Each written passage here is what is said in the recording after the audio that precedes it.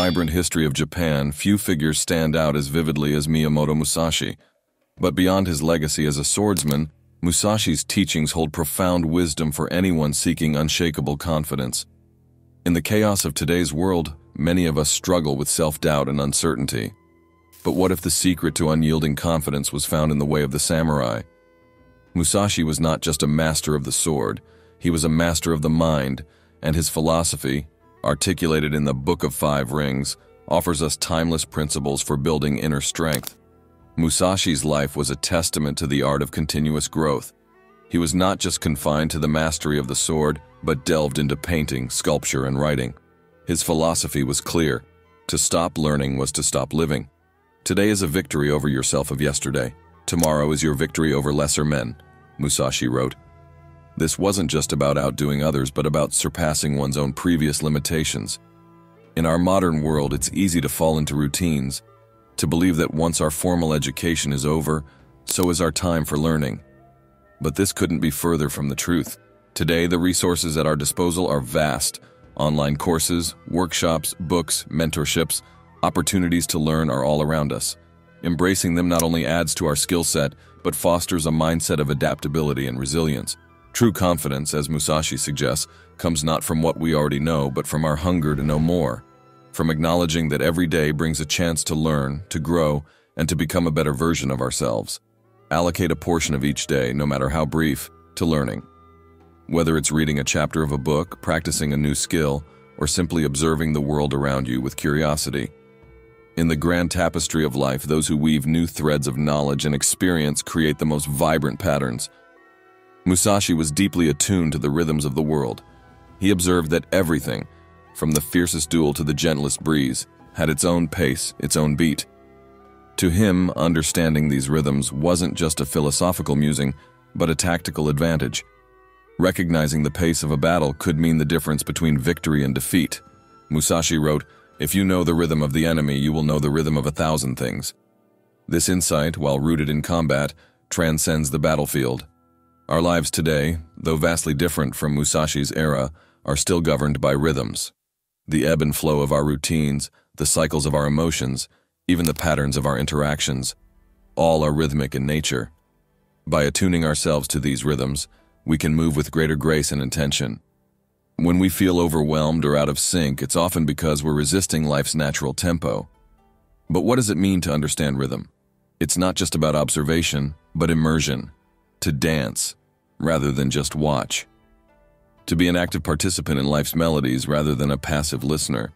Practice stillness and listen, whether through meditation, mindful walking, or simply sitting in nature.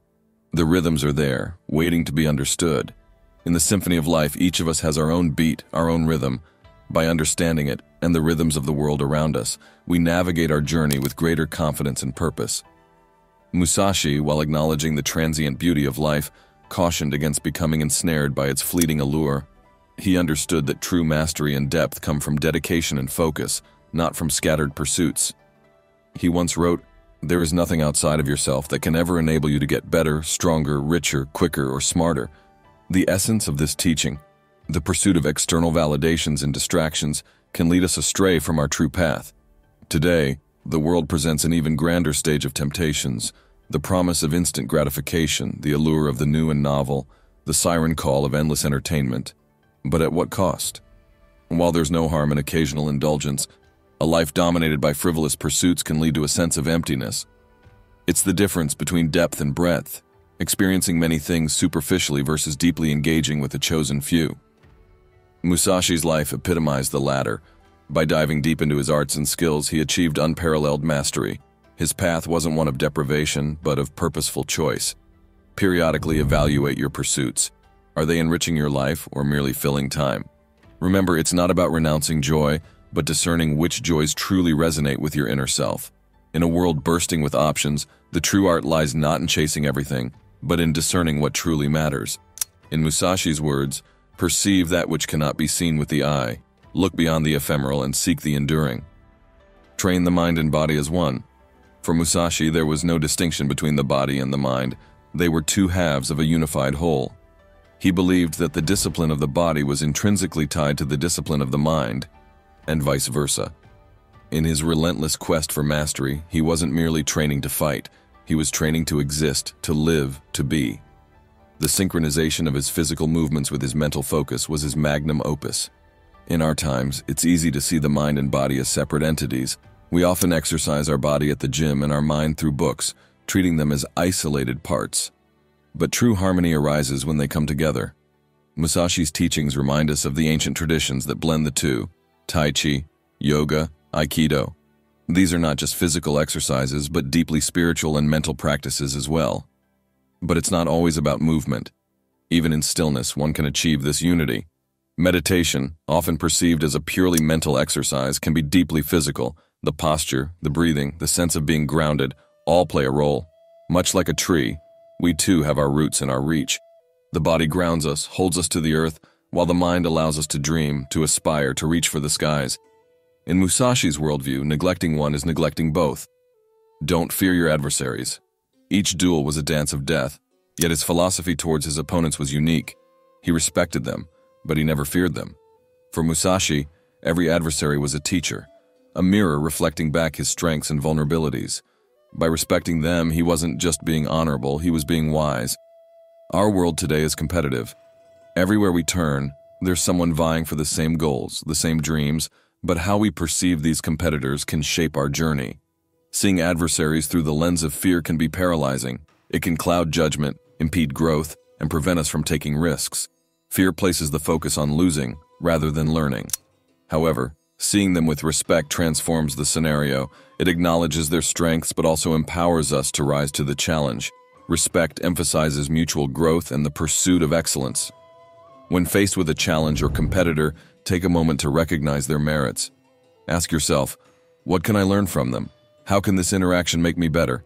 Musashi believed that by respecting an opponent, you elevate the duel from mere combat to a dance, from brute force to artistry. It's a shift in perspective where the goal is not just victory but growth and evolution. In our journey through life, we'll encounter many who challenge our beliefs, skills, and aspirations. But by viewing them with respect instead of fear, we can turn each encounter into an opportunity, every challenge into a lesson. Seek solitude. In a quiet, misty morning in a dense bamboo forest, there's a stillness in the air, broken only by the subtle rustling of leaves and distant bird calls. In his lifetime, Musashi often retreated from the noise of the world, seeking solitude to refine his craft, reflect on his experiences, and pen his philosophies. For many, solitude is equated with loneliness, but for Musashi and many sages throughout history, solitude was a chosen sanctuary. It was a space for introspection, a canvas for the mind's deepest thoughts and the heart's rawest emotions. In today's hyper-connected world, where we're constantly bombarded with information and distractions, the value of solitude has never been more pronounced. Yet, ironically, it's never been more elusive. But why seek solitude? Isn't human connection, interaction, and community what we thrive on? Indeed, community is vital, but it's in solitude that our deepest thoughts emerge, unfiltered and unchallenged. It's where we confront ourselves, face our doubts, and nurture our dreams. Solitude provides a haven, a retreat from the external world, allowing one to reconnect with one's innermost self. Miyamoto Musashi's life was one of fierce battles, but his lasting legacy is one of inner strength, discipline, and profound wisdom. By embracing his teachings, we too can build a kind of confidence that's unrecognizable, rooted not in arrogance but in deep understanding and mastery.